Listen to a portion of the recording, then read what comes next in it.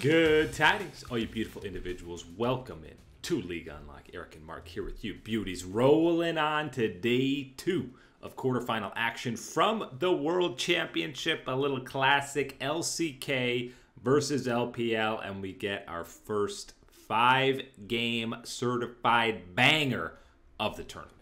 Silver Scrapes, it's arrived at the World Championship. Gen G and BLG treating us to a big-time series, big-time showdown all the way through to Game 5. So, how did we get there? Let's recap the way, because there was definitely some drama, definitely some dead zones in the crowd when BLG jumped out to a 2-0 lead in pretty damn dominant fashion. Jun on the Jarvan had himself a day, especially in these first 2 games. And this is a pick that we have seen rise in its priority, rise in its power of how it's able to utilize and, you know, kind of exert his will, his presence around the map and get things going for the BLG squad. Jun was a major factor in these first 2 games, and that Jarvan pick was a big part of why he was able to have that type of influence around the map.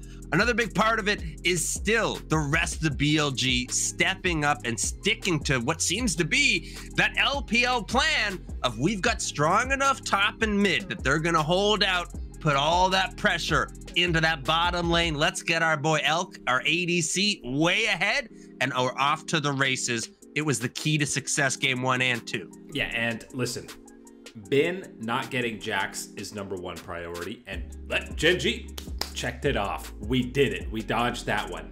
Elk getting the most broken AD carry in the meta right now. It should be #2 on the priority list, and that one snuck through in game 2.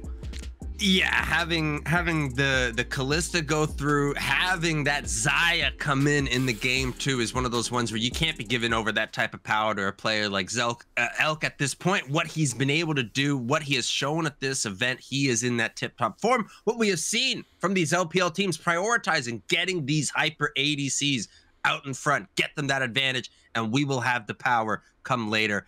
That's what we saw in these first 2 games. We didn't see any type of change, any type of reaction and response really from Gen G. And then even questionably was the choice in game 2 going to that red side, going to pick what they did and banning out what they did and allowing pretty much that free-for-all, that Jarvan, Orianna, Rumble Slam in game 2, those first 3 picks. Insane to think that you're getting that power right out of the gate.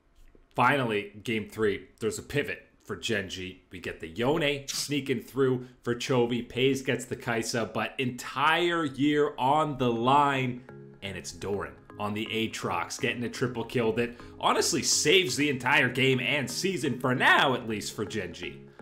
Bails them all out, even with some incredible, you know, I think if you look at the scoreline in game 3, you don't see the power of it, but you gotta be watching those ultimates, the engages coming through from that Yone for Chovy. Really clutch and key, major decision, you know, decisive points in these fights are being decided by being able to get that ability off, get that knock up, big time stuff. And as you mentioned, Doran in the crucial fight around the dragon, make sure that it is going to be a Gen G that is staying alive and picking up that advantage, able to stay in front, able to stay ahead all the way until they're able to take that Nexus down. It ain't gonna be that 3-0 that Bin was talking about. We're getting ourselves the full set. And there's the momentum. 46 minutes. They played it cool to close that one out into game 4. You felt a little bit of that mojo. Akali locked in for Chovy. Kalista now goes over to Pays, and time again, it was Delight finding the engages on Rel to tie this game up at 2. And this is what we've been waiting for in this series. You kind of look through a couple of the drafts and you're saying, okay, that's not so bad. Maybe you're trying this pick out. Maybe that power.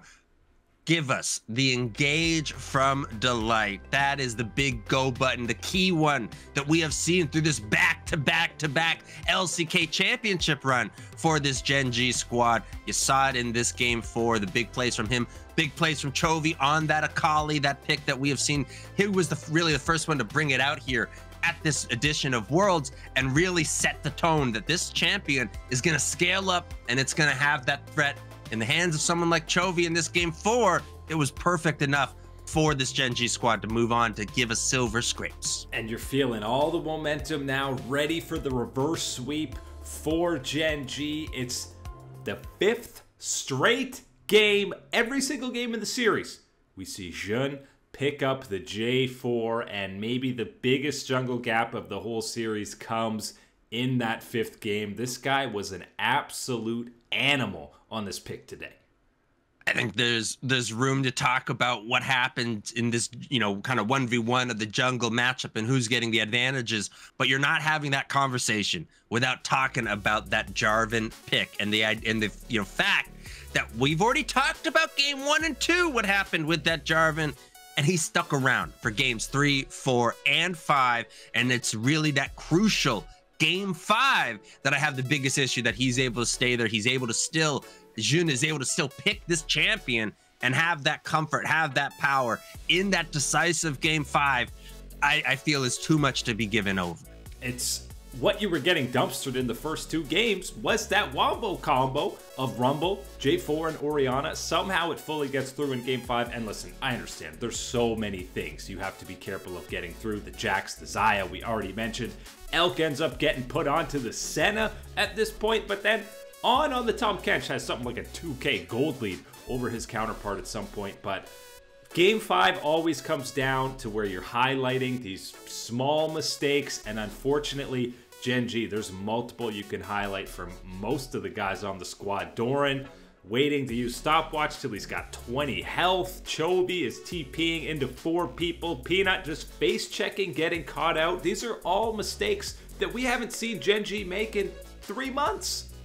And I think everyone has flat out been there in the same situation of Doran in making that, wrong equation of saying, okay, I got to hold off. Or maybe you just remember, wait, I've got that stopwatch just at the time. And you but think, not in game 5. You can't be having those type of mistakes. We're the first #1 defenders and fans of the Church of Chovy talking about how fantastic he is, how crucial he was in game 3, those ultimates to make sure that we're still staying in there. Game 4, Kali performance. Game 5 was a chokey. There was no, sweet way to put it. This was a ugly reoccurrence of chokey stepping in at a very crucial and painful moment right now for Gen G and Chovy. And it's especially because this was such an opportunity, a matchup against Yagao that everyone would give the big advantage to Chovy. That's no shade on Yagao. Chovy's one of the premier mid laners in the world. This is the opportunity to really cement yourself as one of the GOATs in that mid lane in the LCK. And yeah, it wasn't there. Even early on in this series, he had almost no impact and fell back into it. Felt like the old Chovy that was just kind of there farming, waiting for an opportunity. The opportunity never came, and now you're going home. It felt like a guy that was, waiting for that match to start the fire, blow up the big bonfire. You need to be that match at this point. We have seen you be able to be that igniter for a squad like Gen G. You had to have it in this game 5. Unfortunately, you don't see it from Chovy. You don't see it from other members of this Gen G team. I think there's a examination in this series, really kind of for the first time this year. It felt like the moment was almost too big for someone like Pays through everything he's gone through this year. And of course, it's really important to say, of all the guys that you're looking at this Gen G roster and where you're looking to put a little bit of blame or maybe have, an outlet for some of the negativity, Pays is not it. The rookie ADC that has stepped in to replace Ruler and delivered yourself a year like this that still was able to be successful, all things considered. Yes, aside from a biggest prize of all in Worlds and the #1 target, you still got to be looking at this one in the bigger picture if you are Gen G. And now it's just another international event where we are denied the Pays versus Ruler matchup. Even though both teams are here, we're not going to see it. Now it's BLG versus Weibo. And Mark, we're halfway there now to an all LPL semifinals. If that happens in Korea, come on, that can't happen. I can't imagine the scenes. I can't imagine how cheap the tickets would get at a certain point for semifinals and finals if it is only LPL squads. There's an issue with it, sure. I think nobody really wants to see that at the end of the day in one of these tournaments, but they're going to earn it. They're going to fight their way through. They're going to lock their spots. I think there is still some conversation. 5% of people picked BLG in this. Yes, and I think a lot of people got sold on the BLG that got beaten down by T1 and the Gen G that locked up their spot ages ago into this top 8 and didn't quite realize how close, what type of matchup this could be. The history of the MSI matchup that we had this year, and knowing that this still would be a titanic showdown for Gen G, even if you had locked up this spot ages ago, it didn't guarantee you an easy spot into that semifinals. BLG more than up to the task to push Gen G to the limit. That limit is that game 5 where BLG takes it through. Now it falls to KT and T1 to hold the hopes of an entire nation when you're talking about South Korea hosting this event. Obviously, KT gonna have their work cut out for them against JDG, and even T1 against LNG. Like, it's really not out of the realm of possibility that we get 4 LPL teams. And I wanna be the guy that goes, yeah, but look at this result, right? Where everyone was somewhat doubting this BLG heading into it. Everyone's saying, yeah, Gen G's so good, amazing. They locked up the top 8. You could look at that JDG, that KT series, and try to find that same type of underdog mojo, momentum. I don't think there's the same carry through, though, because you look at how good JDG is, and sure, you can say the same about what Gen G was. You haven't had that head-to-head matchup, JDG, KT type of situation where you had already with a Gen G and BLG to see how that played out, saw the threat that someone like Bin could be for the team. These type of things, I think it's still obviously overwhelmingly a JDG favorite. I will use this as that at least 1% chance, that sliver entry. But you gotta be paying attention and respect to the possibility of an upset. It's always there, especially with KT, kind of like the CLG Korea version, where their counter logic games they shouldn't be winning are the ones that they end up coming through. In classic Worlds fashion, by the time we're getting into quarterfinals and semis, all the Western teams are already eliminated, which means we got off-season news that's already coming through. This Cloud9 Jojo Pyun rumor has been around since even before Worlds. Sorry to Jimenez for that one, but now your boys at Sheepy eSports saying this is pretty much all done and dusted. Jojo's even tweeting about this contract is signed. It's looking like we're getting Blabber and Jojo together, Mark. Jojo's been tweeting about this being signed for like the last month or so. The way that it was going through, dropping cryptic memes and stuff like that about what pretending he's got to do next. offers from Korea to start their day. Come on, Jojo, we love you, but there's no way. We're locking it up. C9 Jojo. Yes, Blabber and Jojo Pyun, the North American stars together. This is a big deal. I think you can, look at this as maybe a stretch, but you got to be thinking back to when Caps and Perks joined each other on G2, that type of connection of European power, those young players, that potential. You got to be looking at that still for North America, giving us a chance to have somewhat of that magic that EU was able to have with those two.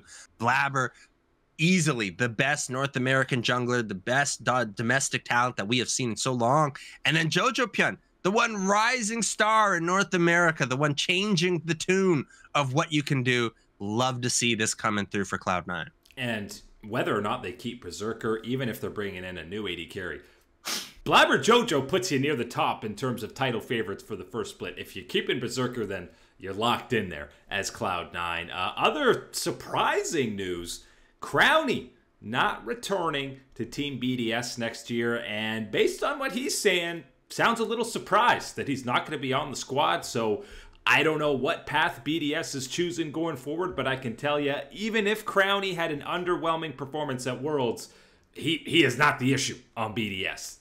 He's not the issue. This is a BDS team that looks absolutely lost if Adam is not playing his gods type of champion, isn't dominating that type of way and extending that play style into the rest of the team and what they're then able to do. You really saw that it wasn't enough. I think that, yes, you could fairly look at some criticisms for Crowny from the whole year and the World Tournament, but you wouldn't be really coming away from those criticisms going, that is the first spot where we need to retool, need to rework around and find something better. That is a little worrying, a little questioning with BDS, but I'm willing to see, obviously, as we get further in to the off season and actually officially in to the off season to see what comes through in the rumors. And there should be multiple LEC teams calling about Crownie if he is off of BDS, because this guy is still not just starting LEC capability, but starting on a championship level team in Europe. He proved that he's a guy that can be a difference maker for one of these teams at the LEC level. You saw that through his gameplay with BDS. You saw that at the international stage where he's able to stack up. This is definitely a player that I think should and will, fingers crossed still, have everything locked up when it comes down to it, when the offseason gets underway. And again, the Jojo news is kind of the domino people have been waiting for this NA offseason. So as always, it'll really start ramping up once Worlds does finish up and free agency is fully started. This is just the beginnings of the F5 season, but that is it today for League Unlock. Eric and Mark here with you beautiful people. Thanks for watching as always, and we will catch you on that flippity flip.